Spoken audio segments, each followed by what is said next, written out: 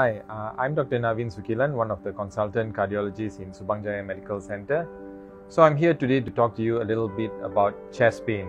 So chest pain is one of the most common presentation of patients that walk into our emergency department. It could be due to various causes. Of course, the one that we are most worried about is that person actually having a heart attack. This could include acute coronary syndromes, which means simple heart attack. So this can vary from a simple heart attack, a mild heart attack, or to a life-threatening heart attack. The pain is described by most people as a central heavy chest pain. It could also involve the left side of the chest pain. It may radiate to your neck, to your arm, and in most people it's associated with profuse sweating. They actually feel like cold sweat, drenched in sweat. Some of them may even have other symptoms such as vomiting. Atypically, some people may present with right-sided chest pain or even a tummy ache. But if you are in doubt and you have a strong family history or you have underlying diseases such as diabetes, hypertension, or if you're a smoker, you need to come in for an urgent medical consult. Every minute makes a difference. The more you delay this could actually cause a matter of life or death. So do not take the symptoms lightly.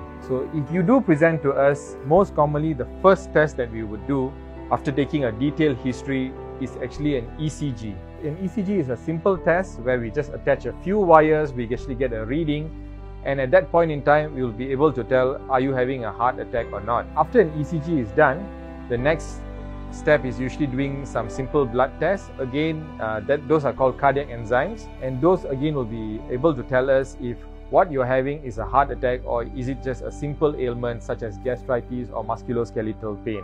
So in summary, chest pain is not something that should be taken lightly. It could be a life-threatening heart attack or it could be just a simple musculoskeletal pain. But whenever you are in doubt, do come in for an urgent medical consult because that can make the difference between life and death.